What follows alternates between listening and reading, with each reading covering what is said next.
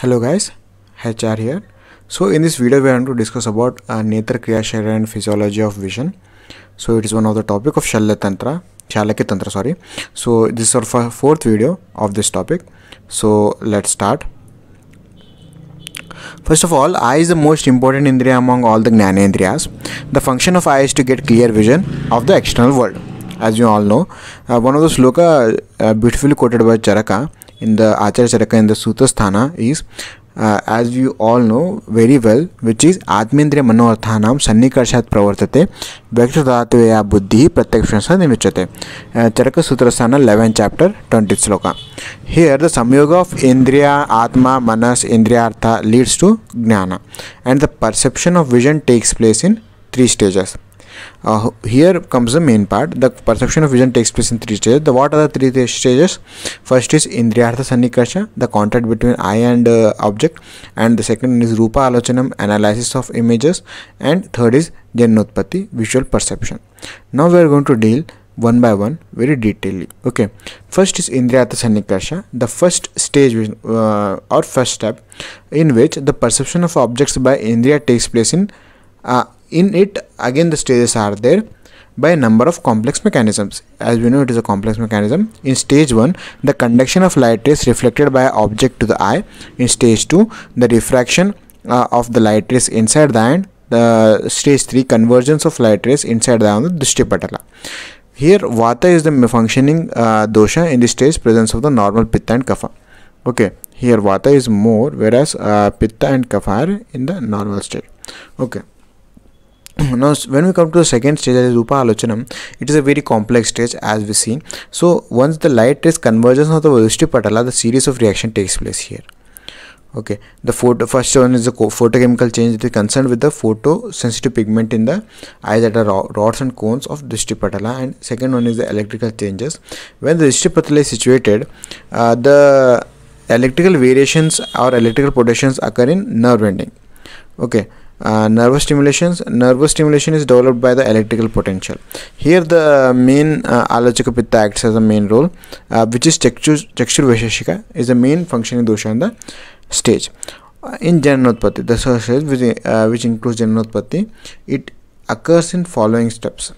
Okay, conduction of impulse from the Drishtipatala to Buddhi, transformation of visual impulse into the Indriya Jnana, that is visual sense. In this stage, conduction is carried out by Pranavayu. A transversion of visual impulse is carried out by Alochaka Pitta.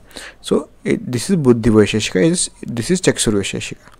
Okay, functionally Alochaka Pitta has 2 factors, Chakshur Vaisheshika and Buddhi Vaisheshika. In Chakshur Vaisheshika acts as at the level of the eye, and Buddhi Vaisheshika acts at the level of Buddhi. Okay, Panchapanchaka of Netra, as we all know, Indriya is Chakshur Indriya, Indriya Dravya is Tejas, and Indriya Adhisthana is Akshi, Indriya Artha is Rupa, Indriya Buddhi is Chakshur Buddhi. Okay. Now physiology of vision. Physiology of vision is a complex phenomenon, as we are all dealing with the complex phenomenon only. From first to last, it's a very complex phenomenon, as the eye is a very complex organ. The main mechanism involved is physiology of vision. First is initiation of vision. How the vision is initiated.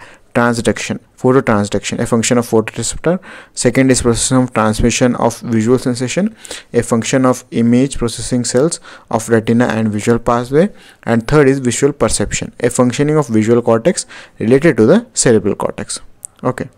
Now first is phototransduction. The rods and cones are the visual sensitive organs on the retina that are sensory nerve endings for serve as sensory nerve endings of visual sensation. The light falling upon retina causes photochemical change, which in turn trigger a cascade of biochemical results in generation of electrical changes. Okay, the whole phenomenon of conversion of light energy into a nerve impulse is known as phototransduction. This is the first step.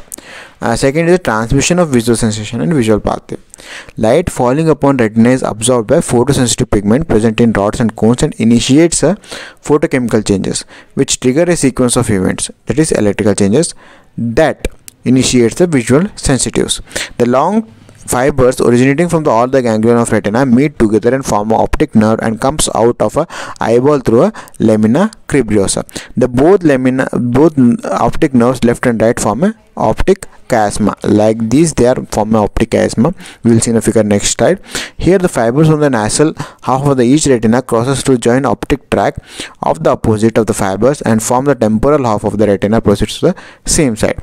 The two optic tracts on the chiasma move outward and backward to end in the lateral geniculate bodies from which the fibers for the optic random radiation originates. The optic radiation on the either side pass the posterior portion of the internal capsule and in the Callarine cortex surrounding the Callarine fissure in the optical lobe, so occipital lobe, which is also known as visual cortex. As you can see in the figure, that the left eye or the right eye, here the optic nerve emerges and they meet at the optic chiasma by inward and outward movement, backward movement. Here optic tract forms and then they meet the lateral ossiculate body and they move backward, forming a optic radiation, which is in turn leads to visual cortex.